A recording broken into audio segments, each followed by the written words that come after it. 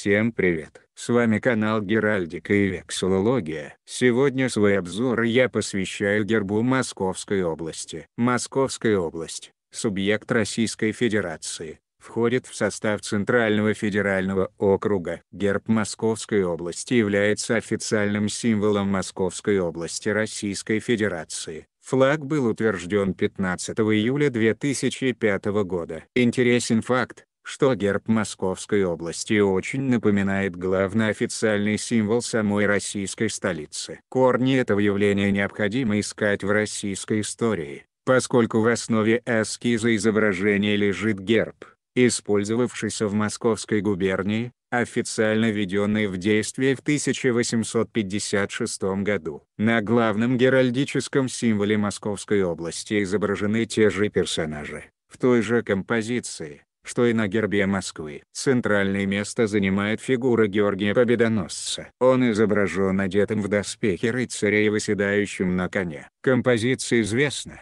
воин, побеждающий змея, дракона. Между геральдическими символами Москвы и области есть различия, которые хорошо видны на цветном фото. Во-первых, воин повернут в другую сторону. Во-вторых, используется другая цветовая палитра, более красочная, яркая. Имеется отличие в окраске отдельных элементов. Цвет щитов одинаков, популярный в геральдике, богато выглядящий червленый цвет. Кроме того, всадники на обоих гербах также изображены в одном цвете, драгоценном, серебряном. Главное отличие касается изображения змея, дракона, черный змей на гербе города, золотой змей с зелеными крыльями на гербе области. Еще одно существенное отличие связано с тем, что существует три версии герба области, которые могут использоваться в равной мере. Первый вариант – это щит с известной сценой, в которой Георгий одерживает победу над драконом. Также есть вариант герба, в котором вокруг щита присутствует лента. Она символизирует три ордена Ленина,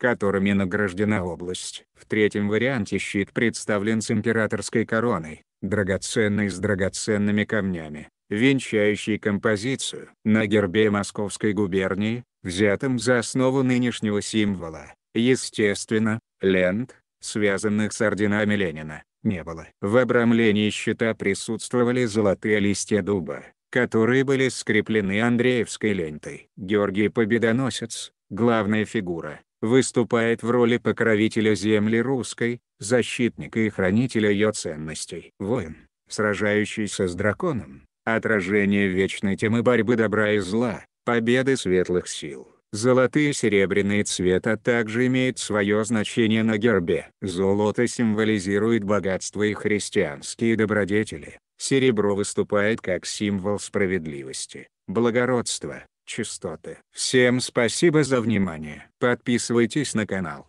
До скорых встреч!